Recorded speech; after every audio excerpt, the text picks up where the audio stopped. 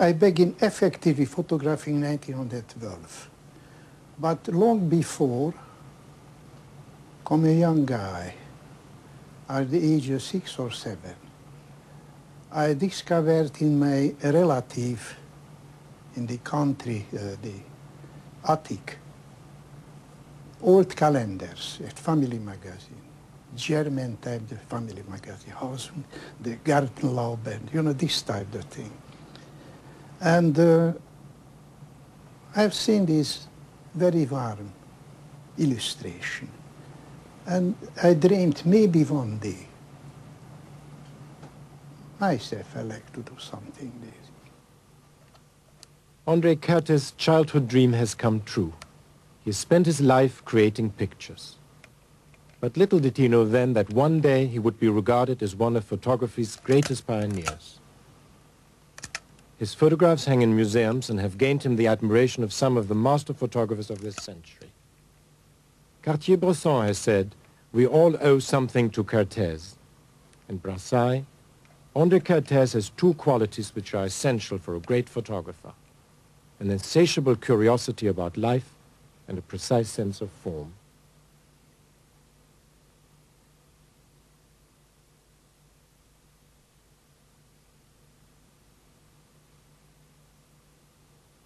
Born in Hungary in 1894, Kertesz can look back at a career which started 70 years ago, when as a young man he captured the world which surrounded him. Teaching himself the art of photography, he developed his negatives in a large wardrobe in the attic of his grandfather's farm. What did interest you most? Everything, human thing. Not only happening, but what is around the human thing, you understand? Home, shadow, happening, animal. The camera was for me a little notebook. It's a sketchbook. Nothing else, little sketchbook. And I projected the way honestly I feel. And instinctively began shooting and made many, many mistakes. And effectively, with my mistake, I learned, developed myself the way I am.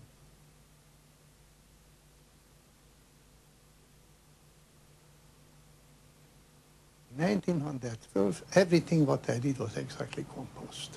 I feel the photo is an art the way any other material is art. Painting or gravure or sculpture, art.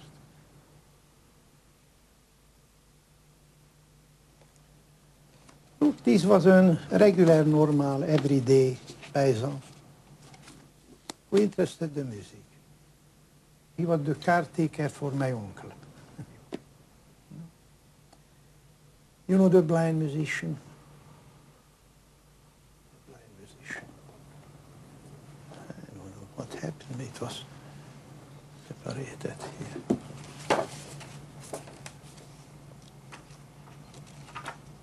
Ah, voilà. Ah, here, here. Voilà, the blind musician. You see, to look the expression, this boy. It was absolutely fantastic the way. If he is born in London or Paris or Berlin, maybe became an excellent musician. You see this.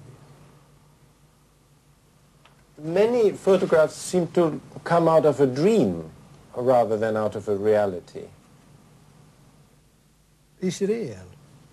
Whatever, I don't can photograph. He may dream, it is possible. I give the dream, I am the dream, tone. You understand? Give the tone. At the beginning of the First World War, Kertesz joined the Austro-Hungarian army. He took with him his most cherished possession, his camera. Wounded in battle, he was transferred to the medical corps, and during his travels, he photographed whatever and whenever he could. Oh, well, here is two photos what I want to show you. This is 1917. I was a health officer in this time, you know. And between the trip, we stopped in Marburg, for 20 minutes, just before the market. Well, no problem, I go down, waiting a little and make the photo. Do you find a subject for photographing, or does the subject find you? The subject find me. The subject find me.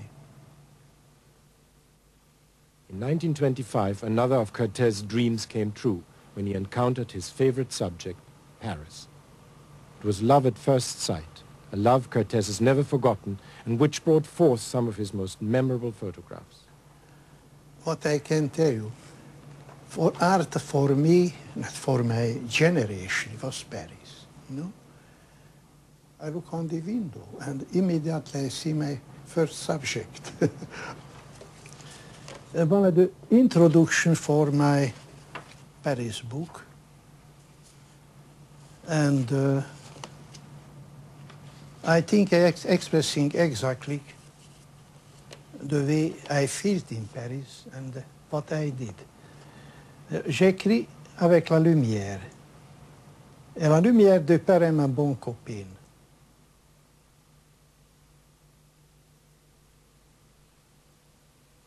Copine, with big C-O, etc., etc. This is Paris for me.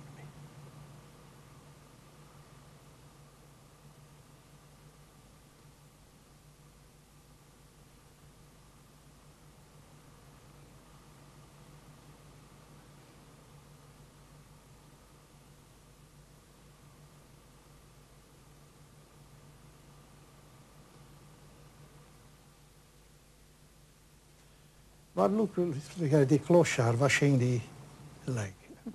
Regardez cette shadow. C'est à côté, at the side de Notre-Dame, you see? You don't get inventing this, no? This offering himself and you accept. Now this is a charming, charming memory de Paris. And it was another clochard. In the quai, sur le quai, going along, you know? The pissoir, how decorative. You see? Look how decorative. And in the background, this girl, completing the picture.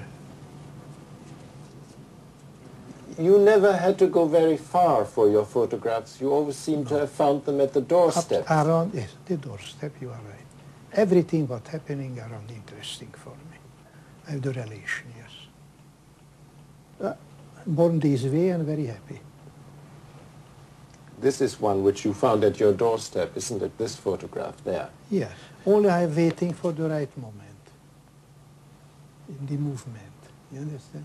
If you're looking, usually in my photo, the exact moment I catch in the movement, I feel this is. You don't see, you feel the thing. Impossible to see. Here's something exact. I do this thing. This is the only. Here, yes, maybe by waiting 2-3 moments.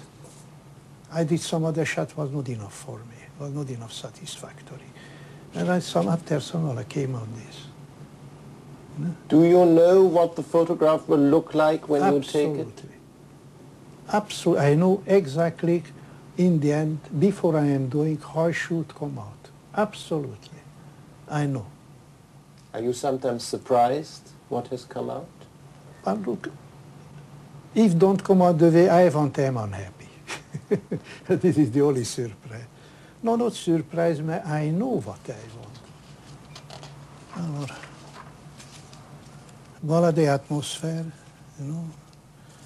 Regarding the reflection here in the water, why I did, I like it. No other answer. Effective, the subject offered himself. I profited.